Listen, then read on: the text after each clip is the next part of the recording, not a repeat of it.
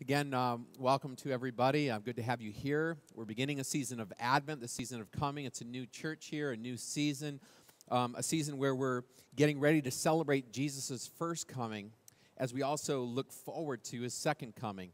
And as we see people getting ready for his first coming and waiting for those promises, that inspires and encourages us in our lives of waiting for him to come. Charlie was 10. And school had just gotten out for Christmas, and the family was going to be spending the holiday in the country. And little Charlie was just really happy to be out of the dirty city of London and into the snow-covered hills in the countryside where their cottage was. So he spent the morning just playing outside and enjoying the snow and just having a great time. And then about midday, his mom asked him if he wanted to go for a drive. Are you kidding me? Of course. That'd be awesome.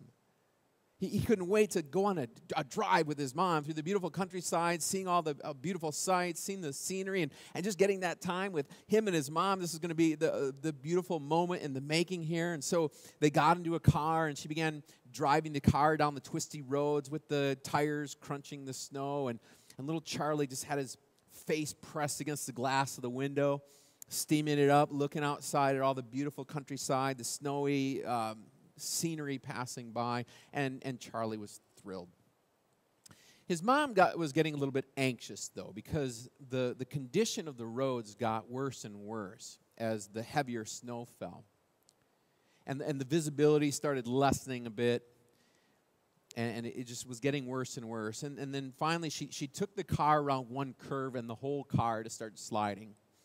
And it just kept sliding until it was into the ditch. And they were all right, but she was trying to drive out, but the tires just spun.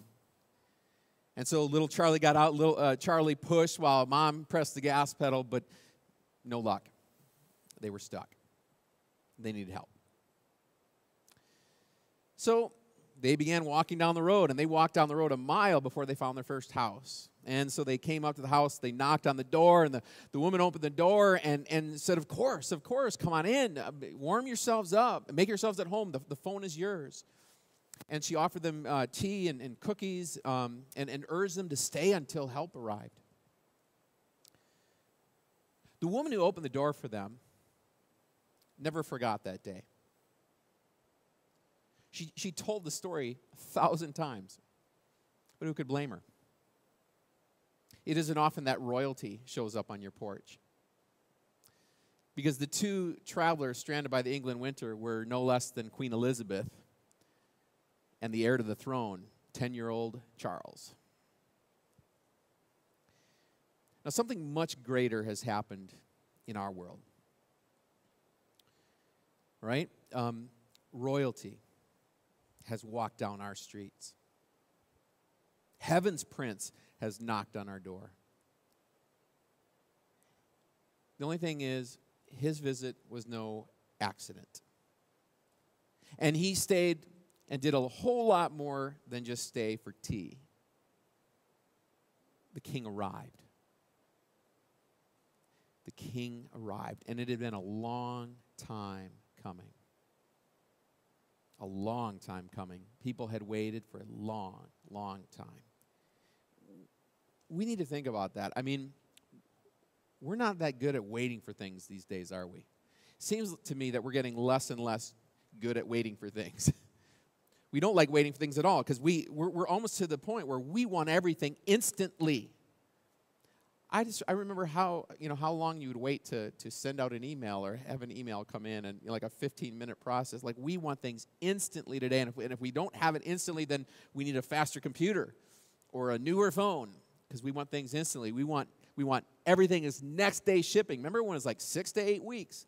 We want next day shipping. We want stuff delivered today. I want it at my door in 30 minutes or less. We want things now. So I don't think we're good at waiting for things anymore. And why wait to save up money? Just use your credit card, right? We don't have to wait for a whole lot of anything. Well, it's always been hard to wait for things, though, especially if we think of children waiting for Christmas. It's always been hard for children to wait for Christmas. Christmas, didn't it used to seem like it took forever Maybe now when we get older, like, oh, all of a sudden, here it is. But like when you were young, it took forever to wait for Christmas to come. So in this world that we live in of things that are so instantaneous so often, imagine waiting your whole lifetime for something. Your whole lifetime. Imagine waiting your whole lifetime and never receiving in your generation, never receiving what had been promised. This was the story of millions of followers of believers, of followers of the Lord, the story of millions of believers who have gone before us, waiting whole lifetimes for what had been promised. They needed, as we heard in the Old Testament, Judges, right? They needed a king. They needed a king. They waited for a king. They were waiting for a Messiah, someone to come and rule them, someone to come and deliver them, someone to come and save them. And they waited. They waited for years. They waited for centuries. And they were waiting. They were trusting. They were hoping. They were persevering.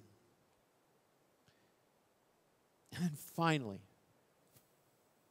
one day, what the whole world had been waiting for was finally going to happen. This promise that people waited lifetimes for, that waited centuries for, generations for, was about to be fulfilled. Royalty was arriving in the world. The king was coming. And this was big, so God sent an angel to announce, to share the good news that this was happening. These are the words. In the 6th month of Elizabeth's pregnancy, God sent the angel Gabriel to Nazareth, a town in Galilee, to a virgin pledged to be married to a man named Joseph, a descendant of David. The virgin's name was Mary. The angel went to her and said, "Greetings, you who are highly favored, the Lord is with you." Mary was greatly troubled at his words and wondered what kind of greeting this might be. But the angel said to her, "Do not be afraid, Mary. You have found favor with God. You will conceive and give birth to a son, and you're to call him Jesus. He will be great and will be called the Son of the Most High. The Lord God will give him the throne of his father David, and he will reign over Jacob's descendants forever. His kingdom will never end." "How will this be?" Mary asked the angel, "since I am a virgin?" The angel answered, "The Holy Spirit will come on you, and the power of the Most High will overshadow you. So the Holy One will be born will be called the Son of God. Even Elizabeth, your relative, is going to have a child in her old age, and she was said to be unable to conceive is in her 6th month. For no word from God will ever fail." Imagine you're married and you receive this news. You're going to have a child when there's no reason for you to have a child. And not only are you going to have a child when there's no reason for you to have a child, but all this description about him from this angelic visitor. He will be great and be called the Son of the Most High. And the Lord God will give him the throne of his father David. Well, Mary was a descendant of David. So was Joseph. The Lord God will give him the throne of his father David. He will reign over the house of Jacob forever. His kingdom will never end. He's going to be the son of, not of Joseph, the Son of God. And the Son of God will be conceived in you by the Holy Spirit. Her son, Mary, your son, is going to be the king that everyone's been waiting for. He's going to be the king that you have been waiting for, the one you have been waiting to worship, the one you have been waiting to honor. He's going to be the king that everyone's been waiting for. And so he'd be the one who would reign over the house of Jacob, meaning the house of Jacob. That would be referring to God's spiritual people, not just a national line, but God's spiritual people, those who believe in the Lord, those who follow the Lord. He's going to be over the house of Jacob, over God's Spirit. He's going to rule. So he's not going to just be an earthly king. He's going to rule in the hearts of God's spiritual people, of people who believe in God. You're to give him the name Jesus, meaning the one who saves. You're going to give him the name one who saves. And when the angel said the same thing to Joseph not long after this, he said, you're to give him the name Jesus because he will save the people from their sins. So this king, this would be the king who was coming, all right? This was the king who was coming to crush our enemy. It goes all the way back to Genesis, where Adam and Eve and everyone since, every mother since, every family since was waiting for that seed of the woman who would be born to crush the enemy. So this would be the king who would crush the enemy and ransom us back to God. This would be the king who would be bringing mercy to messy people like us. This would be the king who would come to be ruling in our hearts with his love and grace. And as shocking as it might have been, as shocking as it might be for this royal visitor to finally be appearing in our world, it's what we were waiting for all along. It's what God's people have been waiting for all along. Expecting, waiting, hoping for. The king is coming. This is good news because this king won the victory. He won the victory that made it possible for us to be with him. So when this son of Mary, then when he finally got out and started preaching, when he finally got out and started talking about what he was going to be doing and what was happening, these were his first words. The time has come. The kingdom of God has come near. Repent and believe the good news. This was Jesus' very first message. The time has come. The kingdom of God has come near. Repent and believe the good news. What is the good news of the kingdom of God?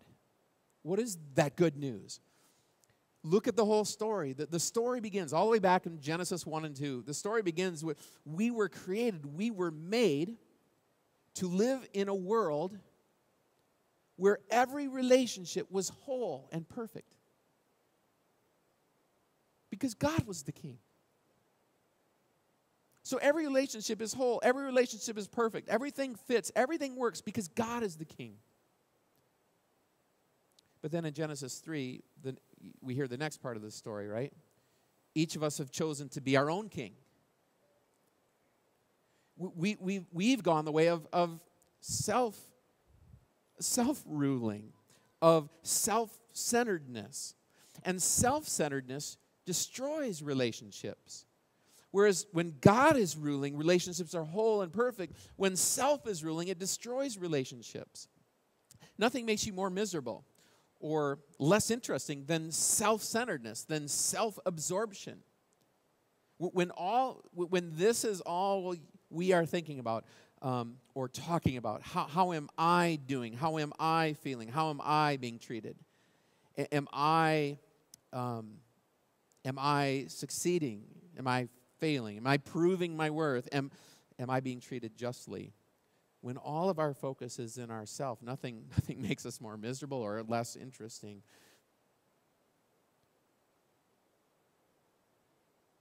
Why do we have conflict in the world? Why do we have struggles between different classes and types of people? Why do families break up and explode apart? Why do we have relationship issues? It all starts with self-centeredness. It comes from the darkness of self-centeredness. When we decide to be our own center, when we decide to be our own king, when we decide to rule ourselves, everything falls apart. Nothing works the way it's supposed to. Everything falls apart physically, socially, spiritually, psychologically.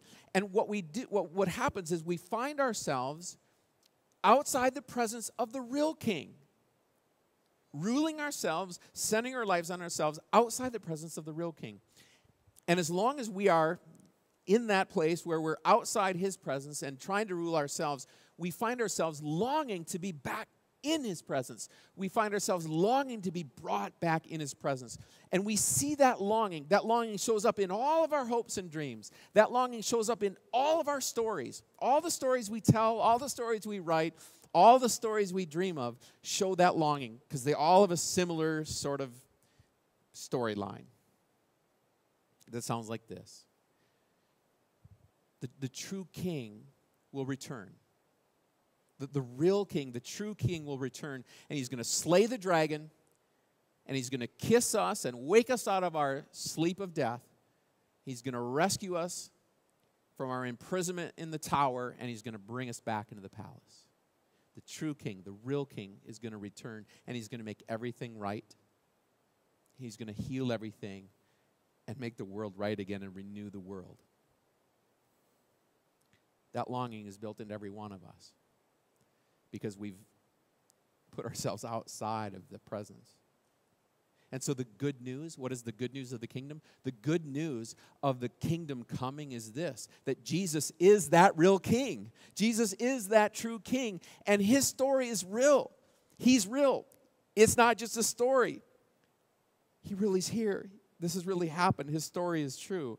And so Jesus won the victory. He won as our king. He won the victory that brought us back into God's presence. He won the victory that brought us back, and he now rules in our hearts. And so when Jesus comes, when he comes as a king who's ruling in our heart, everything that's broken in our life starts to heal. We said that self-ruling, centering our lives on ourselves, self-centeredness, that destroys relationships, that throws everything out of whack. But when Jesus starts ruling in our heart, when Jesus comes and rules in our heart as our king, everything that's broken in our life begins to heal. Everything sad becomes untrue. When Jesus comes, his coming ushers in the end of fear, the end of suffering, and the end of death. This king is worth waiting for, isn't he? This king is worth waiting for. The word, I've already said it a few times, I guess today, the word Advent means coming. The word Advent means coming. Jesus came once, and he's going to be coming again. So there's two comings, there's two Advents. We live between the two Advents. We live between the two Advents. The first time Jesus came, as the angel announced it to Mary, Jesus came to forgive us from our sins. And the second Advent will be when Jesus, the King, returns for us.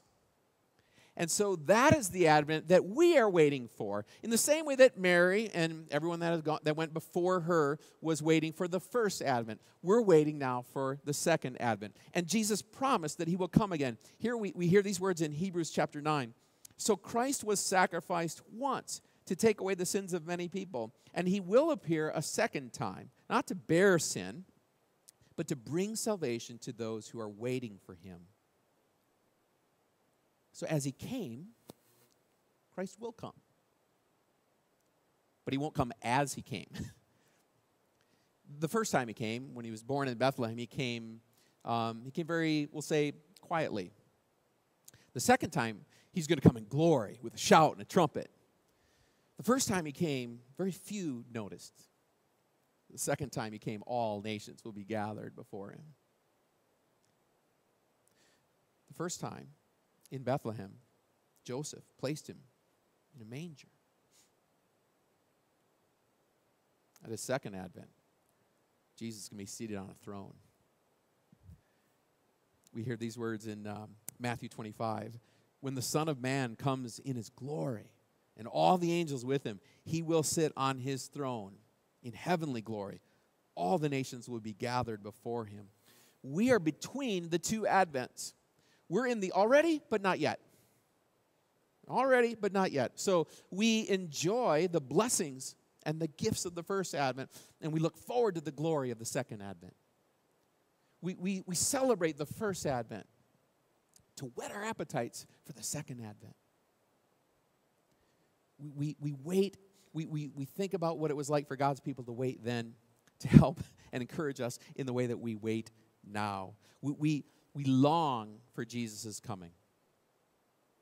And this season should encourage that in us, that longing for Jesus coming, that the reminder that, let's not get too, caught up in all the extras of life here and all the diversions and all the distractions, because Jesus is coming. And this season helps us laser in on that again. This season helps us focus in on that. We long for his coming.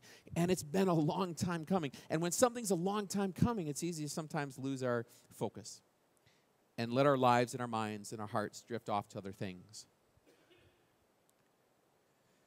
Because it has been a long time coming. What is it like to long for a person coming? There's a guy who talked about how he spent his teenage years working in oil fields during the Christmas break. And he described that experience that he and so they would dig rocks out of ditches in these fields on cold days during the month of December when he was home from school. And so he and the rest of his crew would get dropped off by the foreman very early in the morning while it was still dark out. And the foreman would say, all right, get to work now. I'll come back for you. And then the foreman would drive off. And so all day long they would dig, they would work in freezing temperatures out in the cold prairie, in the middle of nowhere. So those young guys, by about like the mid-afternoon, they'd start to be thinking, well, maybe the foreman is on his way. And by about 4 p.m., they'd be really tired. Anyone seen him? By like 5 p.m., they'd be like digging, looking. Because that cold air would get even like icier once the sun went down. Surely he's got to be coming soon. They'd be thinking about the meal waiting for him at home, the warm home, the hot bath. And finally, just when they thought they couldn't wait any longer, those familiar headlights would come over the horizon. But no one had to tell them to like gather their tools and climb out of the ditch. They were ready when he came to take them home. Are you?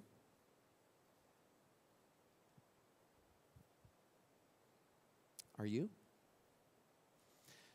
Some of you have been digging for a long time.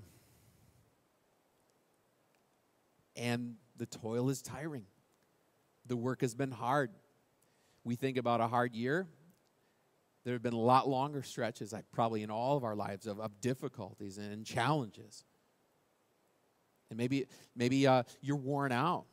Maybe there's times where you just feel burnt out, tired out from life and all the challenges put in front of you. That ditch, so to speak, is deep, and sometimes the work, the toil seems endless, doesn't it? When's it ever going to end? When are things going to change? And maybe like those guys, maybe you carry a burden, maybe guilt, maybe fear, maybe worry, maybe the burden of a broken heart. Maybe you've walked a very long and lonely path. You've been challenged by things. Your faith has been challenged. You've come up against one difficulty after another in life, wondering how you're going to get through this. What's going to help you? How can you navigate this as an individual, as a family? Hardship after hardship, and maybe you found yourself in a sense searching the horizon for the coming of the King. Have you ever found yourself wondering, is he really coming? Is he really coming for us? Is he really going to return? Friends, Jesus is coming. Jesus is coming. Remember the last words that the angel spoke to Mary. No word from God will ever fail. Jesus promised he's coming. It's quite a few times there in the Bible. You can't get past it.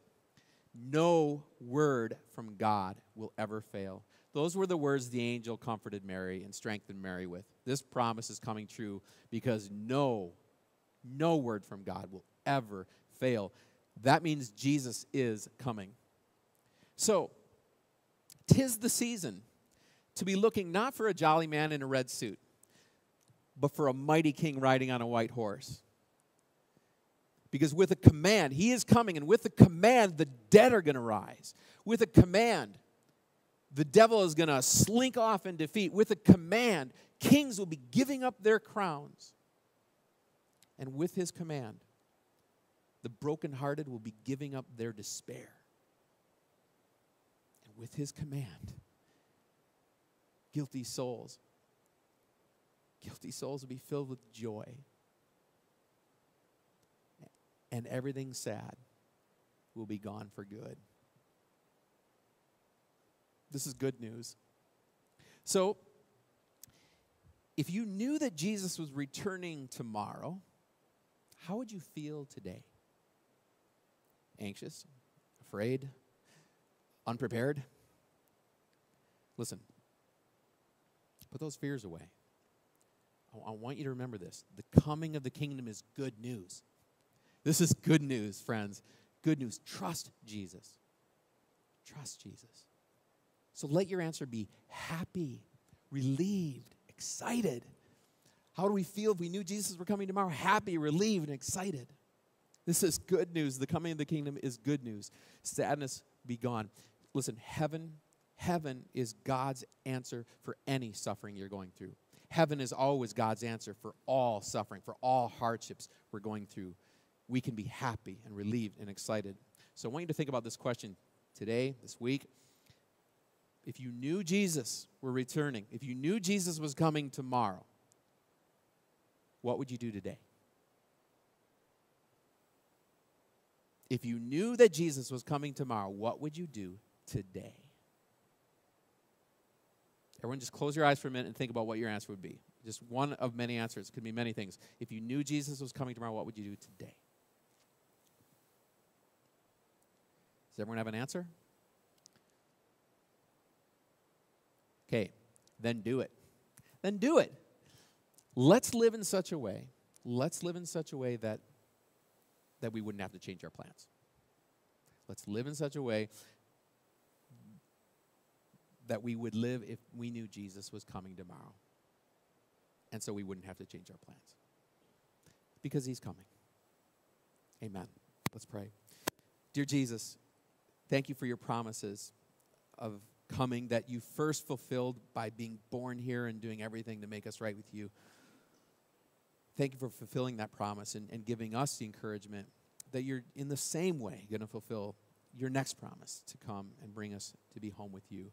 So no matter what life throws our way, no matter how cold it seems, no matter how difficult, no matter how cold life is or how barren it seems at times and how difficult, just focus our eyes on you and the truth, the good news that you're coming again for us. Let that be the thing that lifts us up. Let that be the thing that directs and gives direction to our preparations to celebrate your birth here in this world. In Jesus' name, amen.